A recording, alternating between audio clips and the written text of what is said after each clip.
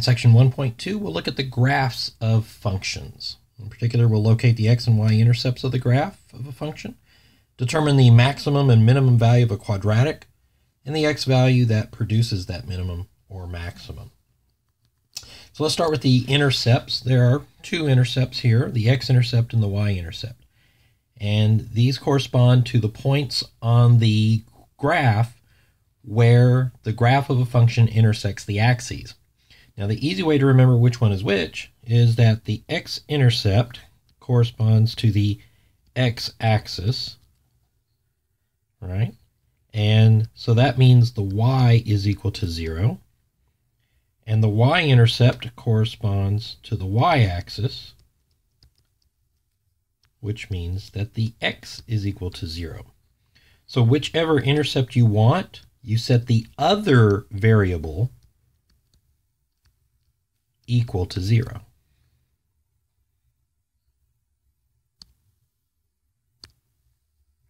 So let's write out these definitions completely. So the x-intercept is the point where the graph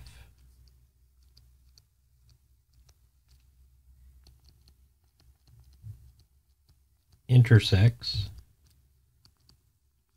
the x-axis, and the y-intercept is the point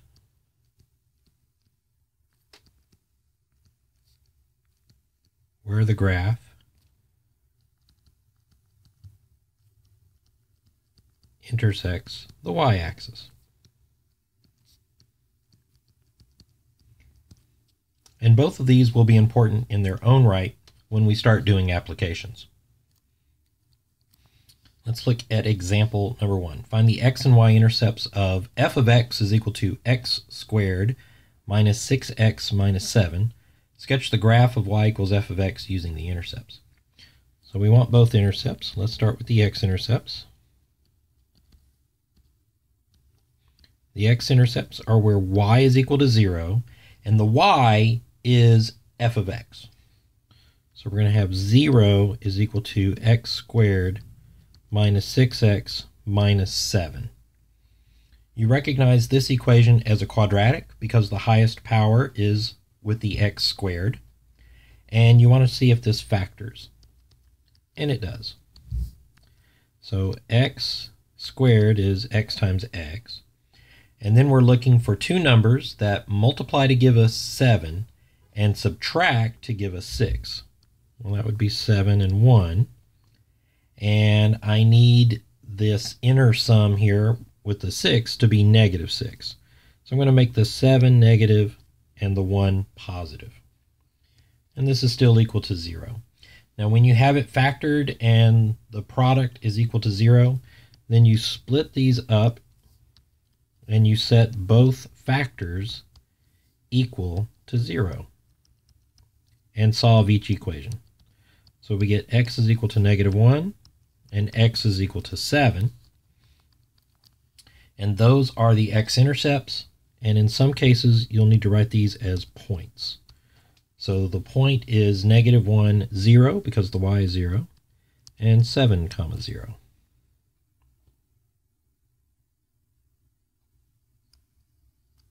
Next, I want to find the y-intercept. And the y-intercept is where x is equal to 0. And that just means we're going to plug in 0 for x. So this is f of 0, which is 0 squared minus 6 times 0 minus 7, which is negative 7. And that corresponds to the point 0, negative 7.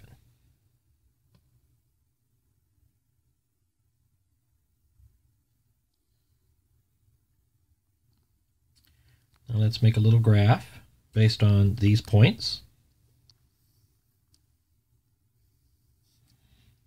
So we know that we have a y-intercept of negative 7.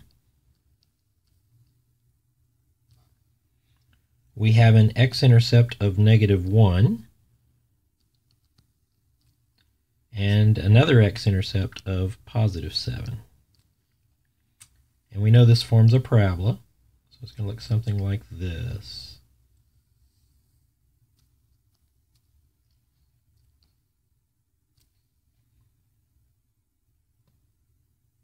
And we'll do more graphing later in the semester. Next, let's look at graphing quadratics, and in particular, maximum and minimum. So we know that the parabola always has a max or a min, depending on which orientation the parabola has, whether it opens up or whether it opens down. If it opens down, then it looks something like this, and we say that it has a maximum value. And if the parabola opens up, then it looks something like this, and we say that it has a minimum value. And what's in common for both of these is that the max or the min must occur at the vertex. So the vertex is the point where the maximum or minimum occur on a quadratic, on a parabola. And we have a formula for finding the x value of this vertex. And that formula goes like this. For the function f of x is equal to ax squared plus bx plus c, that's just our general quadratic function, then the vertex x value is h, we call it h, is equal to negative b over 2a. So there's our formula. You need the a and the b to determine the x value of the vertex. Then for the y value,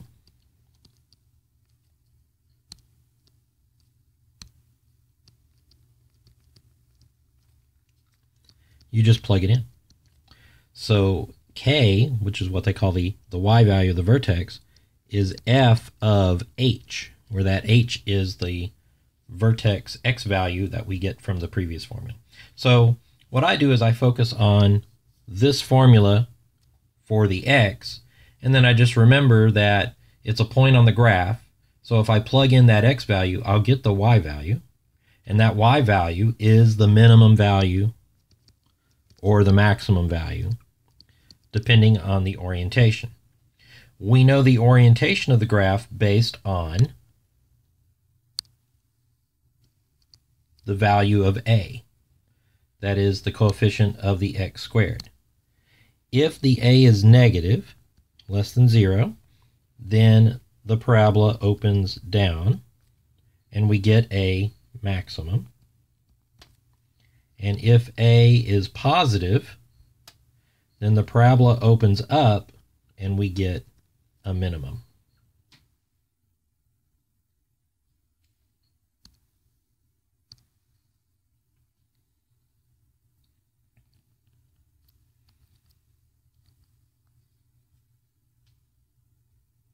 Let's look at example number 2. The profit for selling x calculators is given by p of x is equal to negative 0.2 x squared plus 30x minus 60. Find the number of calculators needed to maximize profit. What is the maximum profit?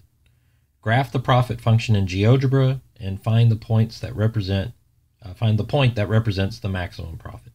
I'll let you do the GeoGebra part on your own so that you can get some familiarity with that. But first we want to recognize sort of the thought process to this. Now, we pretty much know what we're going to do because of what we're doing in this section. But on a test, when this may be just sort of thrown at you, you have to reason through this. Find the number of calculators to maximize profit. So you're looking for a maximum. You know that your function is a quadratic. And how do you find the maximum of a quadratic? So maximum of quad, that should instantly tell you that you need to find the vertex.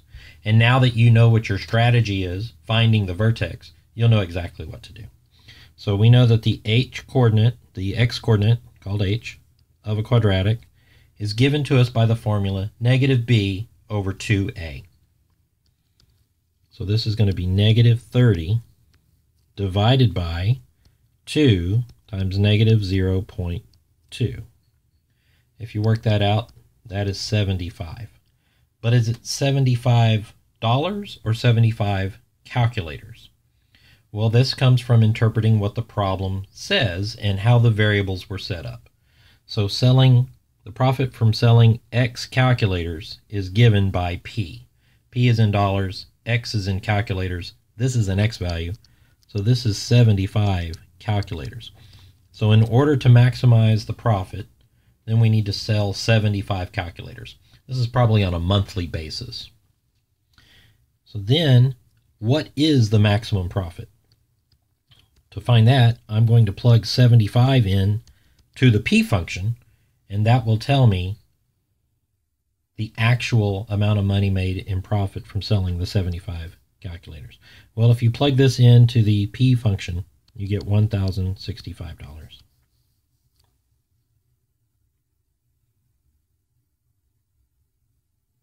And there you go. By selling 75 calculators, we make a maximum profit of $1,065. Let's look at example 3, a question about reading graphs. A trolley route is on a single road. The distance in miles the trolley is from the station t minutes after leaving the station is given in the graph.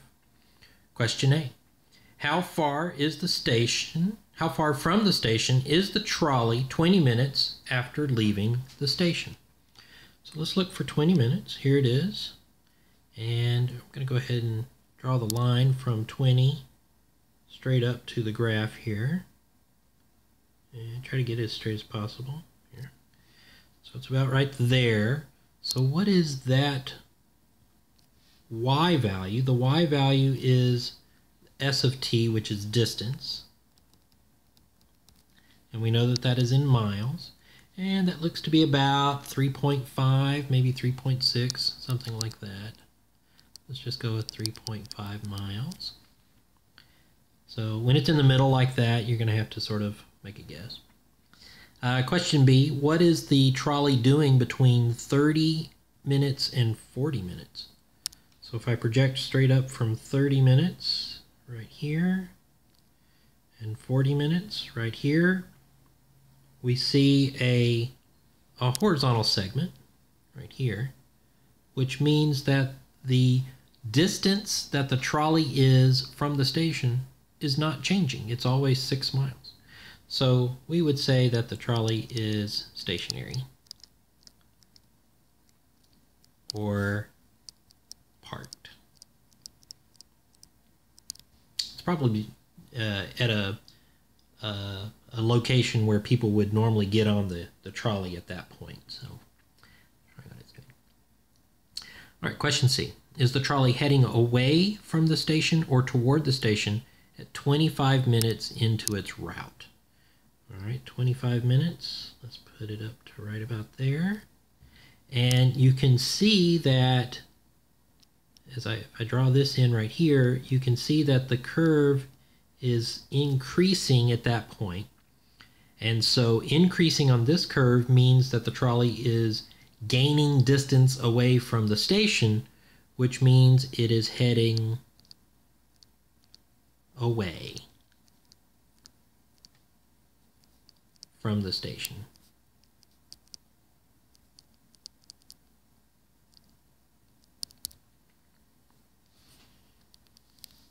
And then lastly, part D, Bob needs to get on the trolley and head toward the station. His apartment is 4 miles from the station. The trolley route starts at the top of the hour. What time should the trolley be in front of his apartment, and how long will it take him to get to the station? All right, so for this one, we know that his apartment is 4 miles. That's a y value. So I'm going to draw the y value across the grid at 4.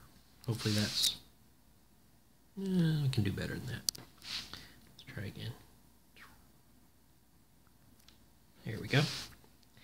All right, and so there are 2 places where the trolley is 4 miles from the station, here and here. And we know that the trolley's on the same road, so Bob could get on it either of these 2 points. But Bob doesn't want to ride the trolley for all these extra minutes that it's going to take to do this part of the route. So Bob is going to get on right here. And what time is that? It's at 50 minutes. So 50 minutes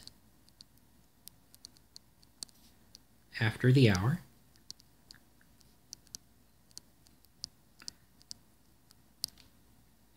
And then how far away from how long will it take for him to get to the station? Well, when does the trolley return back to the station? Right here is where the trolley's distance is equal to 0, which means the trolley is at the station. And that's at 60 minutes to restart the hour, so it's 10 minutes.